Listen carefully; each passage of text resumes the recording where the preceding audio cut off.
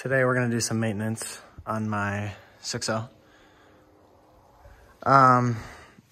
Last week I had a little stiction issue, which I had never experienced before. I had a rough idle and loss of power, fuel economy dropped, and it was just, I don't know, it kind of scared me, but I kind of realized it was on and off. So I knew it was my injectors with Stiction, as they call it.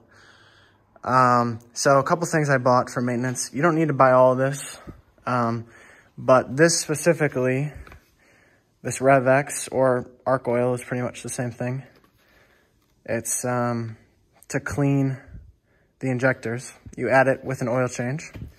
This was $60 for 8 ounces of it, which is crazy. I also bought coolant filter, oil, fuel filter. I'm gonna put some of this a gum out in a tank of gas, and I also got some nice oil. So I would recommend adding this to a new oil change and just doing it every time.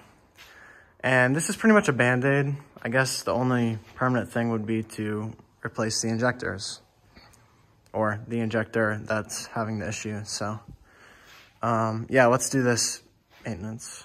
All right, so I just drained all the old oil, got out the old filter. I'm just gonna recommend that you buy Motocraft oil filter. That's important. It's just better. It costs more, but you gotta bite the bullet. It'll help you more than it costs. All right, so I'm gonna add both of these bottles in, so it'll be 8 ounces total. And I'm gonna add in 6 liters of my good oil here. And we'll run some heat cycles and stuff. Also, of course, coolant filter, all the other stuff, so. All right, here's the old filters for everything. Coolant, oil. This is the fuel filter that's on the frame rail, and then the one on the top of the motor.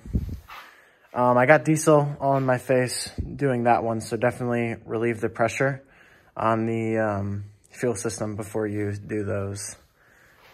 And by doing that, you can just use the little water separator Allen key to relieve the pressure off the fuel system. I also put in new oil, so I'm gonna go get a full tank of diesel and then put this gum out, tune up stuff in there. And yeah, so we'll give this a couple cycles and see if the stiction problem goes away. All right, guys, just ran the truck for a while and got it up to temp and cycled the RevX oil additives. And I will say that the issue did not come back. I didn't feel it once, didn't feel any vibrations. My idle was at a good RPM. My RPMs didn't jump and they weren't inconsistent, which is crazy. It's so worth the $60 pretty penny that it costs for that additives. I will say that I recommend doing it early on. If you have the issue, the stiction issue, don't wait because it'll be less effective. I did this the first time I ever had a stiction issue. I just put it in, fresh oil change additives, and it's been good so far. So do it right away, definitely. I recommend it. Arch Oil has a similar product that has good reviews. So yeah, that's where we're at. So I approve. I'm gonna add it to every oil change after this for sure.